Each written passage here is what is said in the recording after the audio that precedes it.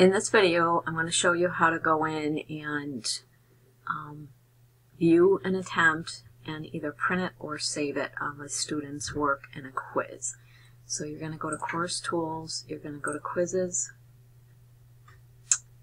and you're going to go to the quiz that you want to view the student's attempt. So you're going to go to the drop arrow or the chevron next to the name of the quiz, and you're going to go to Grade.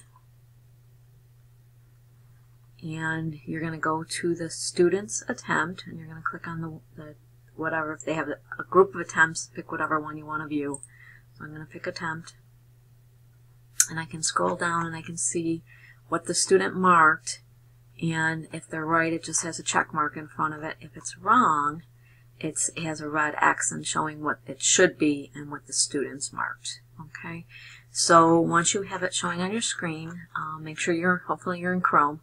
In the upper right hand corner, you're going to hit the ellipse button and you're going to go to print. Okay, and if you scroll down, you can actually see all the pages of the quiz. If you want to print it, you can just select the printer. If you want to just save it as a PDF so you have a copy of it, you can just change this to save this PDF and then hit save in the bottom right hand corner. Okay, and it lets me go in and pick. So I'm just going to say that this is a Fall 23 course. And you can even put the student's name and the name of it so you know who it was.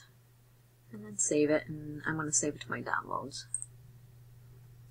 Okay, so that's how you can go in and look at an attempt, see what they got right and wrong, and then save it or print it if you need to.